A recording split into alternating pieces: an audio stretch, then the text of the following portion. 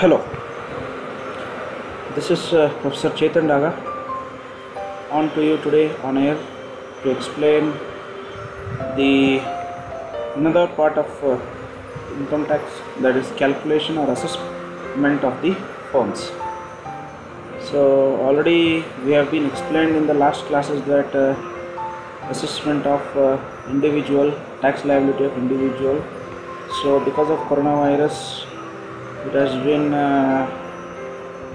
necessary for the online classes to be held. So I have taken this initiation to teach the topics in through YouTube videos and YouTube live.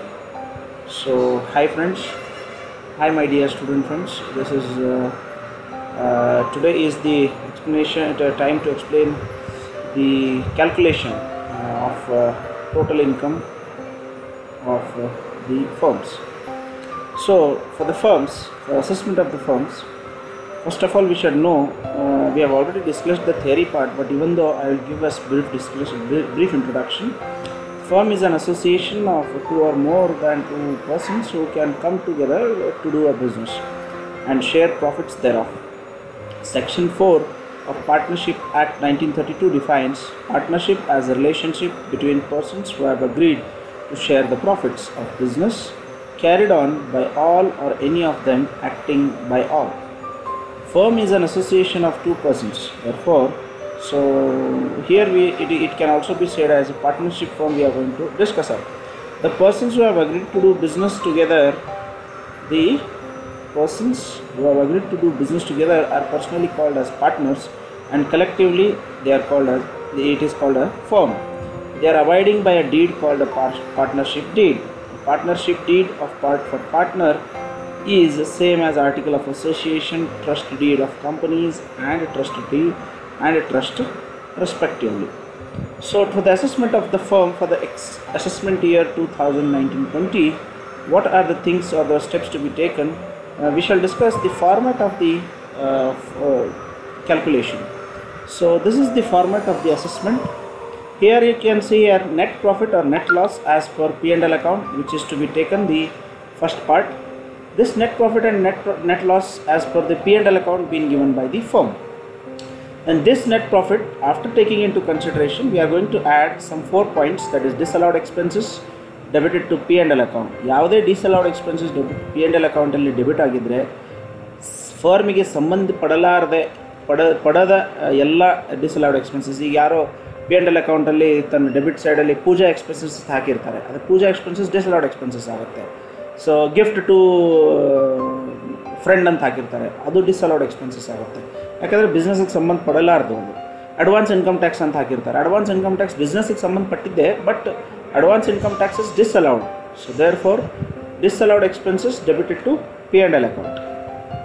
Then the second part is deemed profit under section 41 not credited to P&L account, overvaluation of opening stock and undervaluation of closing stock. These are the 4 things what we are going to add up to the net profit, and we come to a total. So ಈ ಟೋಟಲ್ಗೆ ಆಮೇಲೆ ನಿಮಗೆ 4 ಪಾಯಿಂಟ್ಸನ್ನು less ಮಾಡಬೇಕು. ಒಂದು, incomes relating to other heads and tax free incomes credited to P&L account. ಈ P&L ಅಕೌಂಟಲ್ಲಿ credit ಸೈಡಲ್ಲಿ tax free incomes ಮತ್ತು incomes relating to other heads ಇರ್ತವೆ, ಅವುಗಳನ್ನು ಲೆಸ್ ಮಾಡಬೇಕು. ದೆನ್ ಲೈಕ್ ಎಕ್ಸಾಂಪಲ್, ಈಗ ಬಿಸ್ನೆಸ್ ಇನ್ಕಮ್ ಸಂಬಂಧಪಟ್ಟಿದ್ದು ಬಿಟ್ಟು ಇನ್ನು ಹೌಸ್ ಪ್ರಾಪರ್ಟಿ ಇನ್ಕಮ್ ಆಗಿರ್ಬೋದು, ಅಥವಾ other sources like if you have got any interest from any deposits or anything as such. So all these things have to be deducted from the total what we have got. So incomes relating to other heads and tax free incomes credited to P&L account. Then the next 3 things what we are going to less are allowable expenses not debited to P&L account. ಯಾವುದೇ allowable expenses ಇತ್ತು but debit side P&L ಅಕೌಂಟಲ್ಲಿ debit side ಕೊಟ್ಟಿದ್ದಿಲ್ಲ, ಅದರ ಕೆಳಗೆ other ಇನ್ಫಾರ್ಮೇಷನ್ದಲ್ಲಿ ಕೊಟ್ಟಿರ್ತಾರೆ ಅಂದರೆ ಅವನು ಅವು ಅಲವೇಬಲ್ ಇದ್ದರೆ, ಬಿಸ್ನೆಸ್ಸಿಗೆ ಸಂಬಂಧಪಟ್ಟಿದ್ದು ಪ್ಲಸ್ ಅಲವೇಬಲ್ ಎಕ್ಸ್ಪೆನ್ಸಸ್ ಇದ್ವು ಅಂದರೆ ಅವನು ಸಹ ನೀವು ಇಲ್ಲಿಂದ ಡಿಡಕ್ಟ್ ಮಾಡ್ಬೋದು. ಓವರ್ ವ್ಯಾಲ್ಯೂಯೇಷನ್ ಮತ್ತು under valuation of opening and closing stock also have to B deducted over here. After doing the two things, what is adding and deducting, we come to an answer, and that is called as profits computed under section 28 to 44D. ಈ profits computed under section 28 to 44D ಅನ್ನು ನಾವು income from ಬಿಸ್ನೆಸ್ಸಲ್ಲಿ ಕಲಿಯುವಾಗ ಅದನ್ನು income from business ಅಂತ ಬರಿತೀವಿ. ಈ assessment of a firm ಮಾಡುವಾಗ ಇದನ್ನು ನಾವು profits computed under section 28 to 44D ಅಂತ ಅಂತೀವಿ. ಫರ್ದರ್ ಪಾರ್ಟೇ ಇಂಪಾರ್ಟೆಂಟು, ಯಾಕಂದರೆ ಇದು ಮೇಲಿನ ಪಾರ್ಟ್ ಆಲ್ರೆಡಿ ನಾನು ನಿಮಗೆ discuss ಮಾಡಿಬಿಟ್ಟಿದ್ದೀನಿ income from business ಕಲಿಸುವಾಗ. So ಈ ಮುಂದಿನ ಪಾರ್ಟನ್ನು ನೋಡೋಣ.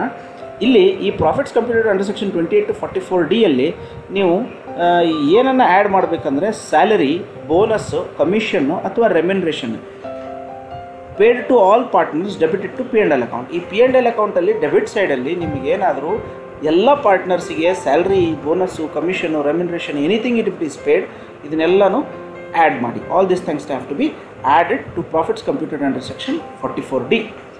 After adding we get book profit, and from this book profit we have to deduct salary, bonus, commission and remuneration paid to working partners. Whatever salary, bonus, commission and remuneration which are paid to working partners only. ಇದರಲ್ಲಿ ಯಾರು working partners, ಈಗ 3 partner ಇದ್ದಾರೆ A, B, C ಅಂತ. ಅದರಲ್ಲಿ B ಮತ್ತು C working partner ಇದ್ದರು, A non working partner ಇದ್ದರೆ B ಮತ್ತು Cಗೆ ಏನು ಸ್ಯಾಲ್ರಿ, ಬೋನಸ್, ಕಮಿಷನ್ ಮತ್ತು ರೆಮ್ಯುನರೇಷನ್ ಕೊಟ್ಟಿರ್ತಾರಲ್ಲ ಅದನ್ನು ನಾವು ಇಲ್ಲಿ ಲೆಸ್ ಮಾಡಬೇಕು. ಸೊ ಇದರಲ್ಲಿ 2 ಸ್ಟೆಪ್ ನೋಡಬೇಕು. ಒಂದು salary, bonus etcetera actually paid, actually ಏನು ಪೇ ಮಾಡಿರ್ತಾರೆ ನಿಮಗೆ ಡೆಬಿಟ್ ಸೈಡಲ್ಲಿ ಕೊಟ್ಟಿರ್ತಾರೆ P&L ಅಕೌಂಟಲ್ಲಿ, ಅದನ್ನು ನೀವು ಇಲ್ಲಿ ಲೆಸ್ ಮಾಡಿ. That has to B deducted. Then ಅದನ್ನು ನೀವು ಏನು ಮಾಡಬೇಕು, ಎದರ ಜೊತೆ ಕಂಪೇರ್ ಮಾಡಬೇಕು ಅದನ್ನು ಇನ್ನರ್ ಕಾಲಮಲ್ಲಿ ಹಚ್ಕೊಳ್ಳಿ. ಡಿಡಕ್ಟ್ ಮಾಡಬೇಡಿ, ಸಾರಿ, ಅದನ್ನು ಇನ್ನರ್ ಕಾಲಮಲ್ಲಿ ಹಚ್ಕೊಳ್ಳಿ. ಅದನ್ನು ಸ್ಯಾಲ್ರಿ, ಬೋನಸ್ ಎಕ್ಸೆಟ್ರಾ ಅಂದರೆ ಸ್ಯಾಲ್ರಿ, ಬೋನಸ್, ಕಮಿಷನ್ ಮತ್ತು remuneration which is allowable under section 40 clause P. ಈ 40 ಅಂಡರ್ ಸೆಕ್ಷನ್ 40B ಯಲ್ಲಿ ಪ್ರಕಾರ ನಮಗೆ ಈ ಸ್ಯಾಲ್ರಿ, ಬೋನಸ್, ಕಮಿಷನ್, ರೆಮ್ಯುನರೇಷನ್ ಎಷ್ಟು ಬರುತ್ತೆ ಅಂತ ನಾವು ಕ್ಯಾಲ್ಕುಲೇಷನ್ ಮಾಡ್ಕೋಬೇಕು.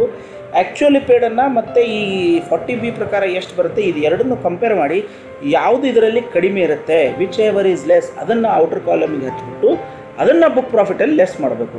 ಈ ಎರಡನ್ನ ಕಂಪೇರ್ ಮಾಡಿ which ever is less we have to take it to the outer column and then we have to deduct it from the book profit, and what the answer we get is the income from business or profession from firm. This is what assessment of part I have to explain. In the assessment of firm the format ಗೊತ್ತಾಯ್ತಾ? ಈಗ ಒಂದು problem ನೋಡೋಣ. ಅದಕ್ಕಿಂತ ಮೊದಲು ಇದ್ರದ್ದು under section 40B ಹೇಗೆ calculation ಮಾಡಬೇಕು ಅನ್ನೋದು ನೋಡೋಣ. So calculation of salary, bonus etcetera under section 40B. On first we are going to take 3 lakh book profit or less. So ಇಲ್ಲಿ ನಾವು ಏನೋ ಬುಕ್ ಪ್ರಾಫಿಟ್ ಅಂತ ಕ್ಯಾಲ್ಕುಲೇಟ್ ಮಾಡಿದ್ದೀವಿ. ಈ ಬುಕ್ ಪ್ರಾಫಿಟ್ ಏನು ಅಮೌಂಟ್ ಬಂದಿರುತ್ತೆ, ಈ ಬುಕ್ ಪ್ರಾಫಿಟ್ ಅಮೌಂಟ್ ಇದು 7 ಲಕ್ಷ ಬಂದಿದೆ ಅಂತ ತಿಳ್ಕೊಳ್ಳಿ. ಈ 7 ಲಕ್ಷದ ಮೊದಲನೇ 3 ಲಕ್ಷ ಬುಕ್ ಪ್ರಾಫಿಟ್. ಸೊ ಮೊದಲನೇ 3 ಲಕ್ಷಕ್ಕೆ 90% ಆಫ್ ಬುಕ್ ಪ್ರಾಫಿಟ್. ಸೊ ಮೊದಲನೇ 3 ಲಕ್ಷದ್ದು 90% ತೊಗೋಬೇಕು. So 90% of 3 lakh. What answer we get? We have to put it here. R minimum 1,50,000 R minimum 1,50,000. ಇವು ಎರಡರಲ್ಲಿ ಯಾವುದು ಹೈಯರ್ ಇರ್ತದೆ ಅದನ್ನು ನಾವು ಇಲ್ಲಿ ಹಚ್ತೀವಿ. ಇದಕ್ಕೆ on balance of book profit, ಉಳಿದ ಬ್ಯಾಲೆನ್ಸು. ಸೊ ನಾನು ಏನು ಹೇಳಿದೆ, ಬುಕ್ ಪ್ರಾಫಿಟ್ 7 ಲಕ್ಷ ಇರ್ತಾರೆ, 3 ಲಕ್ಷ ಇನ್ನು ತೊಗೊಂಡ್ರೆ ಅಂದರೆ ಉಳಿದೆಷ್ಟು 4 lakh. So balance of book profit ಅಂದರೆ ಇಲ್ಲಿ 60% ಆಫ್ ಬುಕ್ ಪ್ರಾಫಿಟ್ ಅಂದರೆ 60% ಆಫ್ 4 lakh. ಅದು ಏನು ಅಮೌಂಟ್ ಬರುತ್ತೆ ಅದನ್ನು ಇಲ್ಲಿ ಹಚ್ಚಿ, ಈ which ever is higher amount ಏನು ಬರುತ್ತೆ ಅದಕ್ಕೆ ಇದನ್ನು ಎರಡೂ ಆ್ಯಡ್ ಮಾಡಿ ಏನು ಹಚ್ತೀರಾ ಇದಕ್ಕೆ salary, bonus etcetera allowable under section 40B ಅಂತೀವಿ. ಸೊ ಈ 60% ನೋಡ್ತಾ ಇದ್ದೀರಿ, ಈ 60%ಅನ್ನು ಇಲ್ಲಿ ಬಂತು. ಈ ವಿಚ್ ಎವರ್ ಇಸ್ ಹೈಯರ್ ಇವು ಎರಡರಲ್ಲಿ ಕಂಪೇರ್ ಮಾಡಿ ವಿಚ್ ಎವರ್ ಇಸ್ ಹೈಯರ್ ಇಲ್ಲಿ ಬರ್ತದೆ, ಈ ಎರಡನ್ನ ಆ್ಯಡ್ ಮಾಡಿ ಈ ಆನ್ಸರ್ ಬರುತ್ತೆ. ಇದೇ 40B salary and bonus, remuneration and commission. So allowable under section 40B. ಈ ಅಮೌಂಟನ್ನು ನಾವು ಇಲ್ಲಿ ಹಚ್ತೀವಿ, ಈ ಅಮೌಂಟನ್ನು ನಾವು ಇಲ್ಲಿ ಹಚ್ತೀವಿ. ಆಮೇಲೆ ಇವು ಎರಡನ್ನು ಕಂಪೇರ್ ಮಾಡಿ ವಿಚ್ ಎವರ್ ಇಸ್ ಲೆಸ್ ಅಂತ ಹೊರಗಿಡ್ತೀವಿ. ಓಕೆ, ಸೊ ಇದಕ್ಕೆ ಒಂದು ಪ್ರಾಬ್ಲಮ್ ನೋಡೋಣ. ಸೊ ಒಂದು ಕ್ವಶನ್, ಇದರಲ್ಲಿ net profit under section 28 to 44D amount ಕೊಟ್ಟಿದ್ದಾರೆ 2,26,500 ರೂಪಾಯಿ, 2,26,500. So net profit under section 28 to 44D as it is calculated in income from business model. So ಈ already ಇದನ್ನು ನಾವು ಕಲಿಸ್ಬಿಟ್ಟಿದ್ದೀವಿ. ಸೊ ಈ ಅಮೌಂಟನ್ನು ನಾನು ಡೈರೆಕ್ಟ್ ಕೊಟ್ಟಿದ್ದೀನಿ ಈ ಪ್ರಾಬ್ಲಮಲ್ಲಿ 2,26,500. ಸೊ ಈ 2,26,500 ನೆಟ್ ಪ್ರಾಫಿಟ್ ಅಂತ ಕೊಟ್ಟಿದ್ದಾರೆ. ಈಗ ಏನು ನೋಡೋಣ, salary to partners they have given A 1,12,500, B 2,25,000 ಮತ್ತು C 2,25,000. B and C R the working partners. ಇಲ್ಲಿ ನೋಡಿ ನಾನು ಹೇಳಿದ್ದೆ ಮೊದಲೇ. ಸೊ ಯಾರು ವರ್ಕಿಂಗ್ ಪಾರ್ಟ್ನರ್ಸ್ ಇರ್ತಾರೆ ಅದನ್ನು ಭಾಳ ಲಕ್ಷ ಕೊಟ್ಟು ನಾವು ಪ್ರಾಬ್ಲಮಲ್ಲಿ ನೋಡಬೇಕು. ಸೊ ಈ 3 ಜನಕ್ಕೆ ಸ್ಯಾಲ್ರಿ ಇಷ್ಟು ಕೊಟ್ಟಿದ್ದಾರೆ ಮತ್ತು B ಆ್ಯಂಡ್ Cಗೆ ವರ್ಕಿಂಗ್ ಪಾರ್ಟ್ನರ್ಸ್ ಅಂತ ಅವರು ಹೇಳಿದ್ದಾರೆ. ಸೊ ಈ ಪ್ರಾಬ್ಲಮನ್ನು ಸಾಲ್ವ್ ಮಾಡೋಣ. Computation of income from for assessment year 2019-20. So here we can say net profit under section 28 to 44D. That is 2,26,500 already given in the problem ಇಲ್ಲಿ ಕೊಟ್ಟಿದ್ದಾರೆ, ಅದನ್ನೇ ನಾವು ಇಲ್ಲಿ ತೊಗೊಂಡಿದ್ದೀವಿ.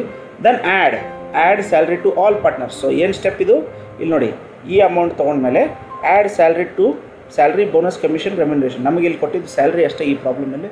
So add salary to all partners, ಎಲ್ಲ ಪಾರ್ಟ್ನರ್ಸ್ಗೆ A B C 3 ಜನಕ್ಕೆ ಏನು ಕೊಟ್ಟಿದ್ದಾರೆ ಇದನ್ನು ಆ್ಯಡ್ ಮಾಡಿಬಿಟ್ಟು ಇದನ್ನು ಔಟರ್ ಕಾಲಮಿಗೆ ಒಯ್ದು ಬುಕ್ ಪ್ರಾಫಿಟನ್ನು ನೀವು ಕಂಡುಹಿಡಿತೀರಿ. ಇದನ್ನು ಆ್ಯಡ್ ಮಾಡಿದರೆ ಈ 2,26,500 ಪ್ಲಸ್ 5,62,500 ಆ್ಯಡ್ ಮಾಡಿದಾಗ ನಮಗೆ ಬರೋದು book profit, that is 7,89,000. So ಇದರಲ್ಲಿ ಲೆಸ್ ಸ್ಯಾಲ್ರಿ ಟು ವರ್ಕಿಂಗ್ ಪಾರ್ಟ್ನರ್ಸಿಗೆ ಏನು ಸ್ಯಾಲ್ರಿ ಕೊಟ್ಟಿರ್ತಾರೆ ಅದನ್ನು ತೊಗೊಳ್ಳಿ. ಸೊ ಇದರಲ್ಲಿ ವರ್ಕಿಂಗ್ ಪಾರ್ಟ್ನರ್ಸ್ ಯಾರು, ಇಲ್ಲಿ B and C ಅಂತ ಹೇಳಿದ್ವಿ already. B and C R the working partners. So salary to B 2,25,000, salary to C 2,25,000. ಈ ಎರಡನ್ನ ಆ್ಯಡ್ ಮಾಡಿ these two has to be added, we get 4,50,000. ಇದನ್ನು ಸ್ಯಾಲ್ರಿ ಆ್ಯಕ್ಚುಲಿ ಪೇಡ್ ಅಂತೀವಿ. ಈ ಸ್ಯಾಲ್ರಿಗೆ ನಾವು ಕಂಪ್ಯಾರಿಸನ್ ಮಾಡಬೇಕು salary available under section 40B. ಇದನ್ನು ನಾವು ನೋಟ್ ನೋಡ್ಬೋದು, ಈ ಕೆಳಗೆ ನೋಟ್ ಕೊಟ್ಟಿದ್ದೀನಿ ಆಲ್ರೆಡಿ. ನಾನು ಈ ನೋಟನ್ನು ನೋಡ್ಬೋದು. ಸ್ಯಾಲ್ರಿ ಆ್ಯಕ್ಚುಲಿ ಪೇಡ್ 4,50,000 ಇದೆ, ಅದನ್ನು ಸ್ಯಾಲ್ರಿ ಅಲವೇಬಲ್ ಅಂಡರ್ ಸೆಕ್ಷನ್ 40B ಅಂತ ಕೊಟ್ಟಿದ್ದೀನಿ. ಈ ಅಮೌಂಟನ್ನು 5,63,400. ಈ 5,63,400 ಹೇಗೆ ಬಂತು ಅಂತಂದರೆ ಇಲ್ಲಿ ನೋಡಿ, on first 3 lakh of book profit. So book profit ಎಷ್ಟಿದೆ 7,89,000, ಅದರದ್ದು 3 ಲಕ್ಷ, ಅದರಲ್ಲಿ 3 ಲಕ್ಷ ತೊಗೊಂಡು ಈ 3 ಲಕ್ಷದ್ದು 90% ತೊಗೊಂಡ್ರೆ 2,70,000 ಆಗುತ್ತೆ, 2,70,000. ಸೊ ರಿಮೈನಿಂಗ್ ಅಮೌಂಟ್ ಈ 7,89,000 3 lakh ತೆಗೆದುಬಿಟ್ರೆ amount remaining amount is 4,89,000. This 4,89,000 is taken here, that is 60% of 4,89,000, that is 2,93,400. Here add both these and we get 5,63,400. Hope you understood the thing. So this is what we call as salary allowable under section 40B. ಈ salary allowable under section 40B ಅನ್ನು ನಾವು ಇಲ್ಲಿ 5,63,400 ಈ ಅಮೌಂಟನ್ನು ನಾವು ಇಲ್ಲಿ ತೊಗೊಂಡ್ಬಿಡ್ತೀವಿ. ಈ ಅಮೌಂಟನ್ನು ತೊಗೊಂಡು ಈ ಎರಡನ್ನ ಕಂಪೇರ್ ಮಾಡ್ತೀವಿ. ಈ ಎರಡನ್ನು ಕಂಪೇರ್ ಮಾಡಿದಾಗ ಯಾವುದು ಕಡಿಮೆ, ವಿಚ್ ಎವರ್ ಇಸ್ ಲೆಸ್, ಅದನ್ನು ಇಲ್ಲಿ ಔಟರ್ ಕಾಲಮಲ್ಲಿ 4,50,000 ಅಂತ ತೊಗೊತೀವಿ. ಈ 4,50,000 ಬುಕ್ ಪ್ರಾಫಿಟಲ್ಲಿ ಲೆಸ್ ಮಾಡಬೇಕು. ಲೆಸ್ ಮಾಡಿಬಿಟ್ರೆ ನಮಗೆ ಬರೋದು income from business are from, that is 3,39,000. So ಇಷ್ಟು ನೀವು ಮಾಡಿದರೆ ನಿಮಗೆ ಸಿಗೋದು ಅಸೆಸ್ಮೆಂಟ್ ಆಫ್ ಫರ್ಮ್. ಇನ್ನು ಬೇರೆ ಹೆಡ್ ಏನಾದರೂ ನಿಮಗೆ ಇದರಲ್ಲಿ ಕೊಟ್ಟಿದ್ದರು ಅಂದರೆ ನೀವು ಇನ್ಕಮ್ ಫ್ರಮ್ ಹೌಸ್ ಪ್ರಾಪರ್ಟಿ ಇತ್ತು ಅಂತಂದರೆ ಅದನ್ನು ನೀವು income from house property calculation ಹೇಗೆ ಮಾಡಬೇಕು ನಿಮಗೆ ಆಲ್ರೆಡಿ ಗೊತ್ತಿದೆ. ಅದರ ಪ್ರಕಾರ ನೀವು ಅದನ್ನು ಹಚ್ಚಿಬಿಟ್ಟು ಮತ್ತು ಏನು ಇನ್ಕಮ್ ಫ್ರಮ್ ಅದರ್ ಸೋರ್ಸಸ್ ಇದ್ದರೂ ಅದನ್ನು ಇಲ್ಲಿ ಇದಕ್ಕೆ ಆ್ಯಡ್ ಮಾಡಿದರೆ ನಿಮಗೆ ಟೋಟಲ್ ಅಸೆಸ್ಮೆಂಟ್ ಸಿಗ್ತದೆ. ಇದು ನಾವು ಪರ್ಟಿಕ್ಯುಲರ್ಲಿ ಅಸೆಸ್ಮೆಂಟ್ ಆಫ್ ಫರ್ಮ್ ಮೇಲೆ particularly income from business of ಫರ್ಮನ್ನು ನಾವು ಕ್ಯಾಲ್ಕುಲೇಷನ್ ಮಾಡಬೇಕು, ಪಾರ್ಟ್ನರ್ಶಿಪ್ ಫರ್ಮ್ ಅಂತೇಳಿ ಈ ವಿಡಿಯೋ ಮಾಡಿದ್ದೀನಿ. So what ever the problems I have given you, so please solve them from further part. Already ನೀವು ಅಲ್ಲಿ profit under section 28 to 44D ತನಕ solve ಮಾಡಿಬಿಟ್ಟಿದ್ದೀರಿ. ಈ ಮುಂದಿನ ಪಾರ್ಟನ್ನು ನೀವು ಪ್ರತಿ ಪ್ರಾಬ್ಲಮಿಗೆ ಸಾಲ್ವ್ ಮಾಡಿದರೆ you will get perfect in this part. Okay, so ಇಷ್ಟು ಹೇಳಿ ನನ್ನ ಈ ಕ್ಲಾಸನ್ನು ಮುಗಿಸ್ತೀನಿ. ಇನ್ನು ನೆಕ್ಸ್ಟ್ ಕ್ಲಾಸಲ್ಲಿ ನಾನು ಇನ್ನೊಂದಿಷ್ಟು ಪ್ರಾಬ್ಲಮ್ಸ್ ಜೊತೆ ನಾನು ಬರೋ ಪ್ರಯತ್ನ ಮಾಡ್ತೀನಿ. ಈ ಕೊರೋನಾ ವೈರಸ್ ಇದೆ, ಸ್ವಲ್ಪ ಬಿ ಸೇಫ್, ಮನೆಯಿಂದ ಜಾಸ್ತಿ ಹೊರಗೆ ಬರಬೇಡಿ, ಮನೆಯಲ್ಲಿ ಇರಿ, ಓದ್ಕೊಳ್ಳಿ, ಮನೆಯಲ್ಲಿ ಎಲ್ಲರಿಗೂ ಹೇಳಿ ದಯವಿಟ್ಟು ಜಾಸ್ತಿ ಮನೆಯಿಂದ ಹೊರಗೆ ಹೋಗಬೇಡಿ, ಸೋಷಲ್ ಡಿಸ್ಟೆನ್ಸಿಂಗ್ ಇಡಿ, ಒಬ್ರಿಗೊಬ್ರು 2 ಮೀಟರ್ ಕನಿಷ್ಠ ದೂರ ಕೂತ್ಕೊಳ್ಳಿ. ಅದು ನಿಮಗೆ, ನಿಮ್ಮ ಮನೆಯವರಿಗೆ ಮತ್ತು ಈ ಇಡೀ ದೇಶಕ್ಕೆ ಒಳ್ಳೆಯದು. It is not for you, it is not only for your family, it is for the country. You have to act and be safe at your home. ಇದು ಹಾಲಿಡೇ ಕೊಟ್ಟಿದ್ದು ಮಜಾ ಮಾಡೋಕ್ಕಲ್ಲ, ಹೊರಗೆ ತಿರುಗಾಡೋಕ್ಕಲ್ಲ. ಕೊರೋನಾದಿಂದ ಸೇಫ್ ಆಗಿ ನೀವು ಮನೆಗಿದ್ದರೆ ಸಾಕು. It will be more happy situation for the country. So therefore this is all about our computation of total income from income from firm. So subscribe and press the bell icon for next online classes videos. ನೀವು ಅಲ್ಲಿ subscribe button ಇದೆ, bell icon ಒತ್ತಿ. ಯಾಕಂದರೆ ಈ ಮುಂದೆ ಮತ್ತೆ ನಾನು video ಹಾಕಿದ ಕೂಡಲೇ ನಿಮಗೆ ಸಿಗಬೇಕು, ಗೊತ್ತಾಗಬೇಕು ಅಂತಂದರೆ ನಾನು ಇವತ್ತು ಈ ವಿಡಿಯೋನ ನಾನು ನಿಮ್ಮ ವಾಟ್ಸಪ್ ಗ್ರೂಪಲ್ಲಿ ನಾನು ನಿಮಗೆ ಲಿಂಕ್ ಶೇರ್ ಮಾಡ್ತೀನಿ. ಬಟ್ ಫರ್ದರ್ ನಾನು ಲಿಂಕ್ ಶೇರ್ ಮಾಡಲ್ಲ. ಫರ್ದರ್ ನಾನು I will be putting up the videos on the YouTube. So ದಯವಿಟ್ಟು ಇದನ್ನು ನೀವು ಆನ್ಲೈನ್ ಕ್ಲಾಸಸ್ ಈ ವಿಡಿಯೋನ ಈ ಚಾನಲನ್ನು ಸಬ್ಸ್ಕ್ರೈಬ್ ಮಾಡಿಬಿಟ್ಟು ಬೆಲ್ ಐಕಾನನ್ನು ಒತ್ತಿ. Be safe, stay safe. Thank you.